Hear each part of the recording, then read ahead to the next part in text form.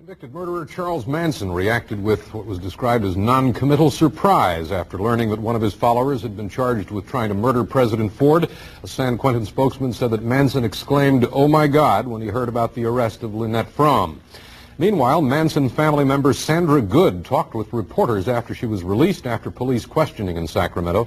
She talked about Ford, about her feelings about Miss Fromm's arrest, and about the theory that the assassination attempt was the result of a conspiracy by the Manson family. True leader, a leader would be a servant. A leader would have to be a servant. He wouldn't need to be driven around in limousines. He would be a true servant of the people. Can you tell us directly? But they always do kill Christ. Can you tell us directly your reaction to what Lynette has done? I'm surprised, but I don't judge her. I don't judge her one way or the other. If she thinks she did, if she felt that she did something that was necessary, then I'm with her. It's up to her how she feels about it. If she regrets it, then I regret it. But I think she did what she felt was necessary to do. Never any discussion, never any conspiracy with you to do what happened today? No.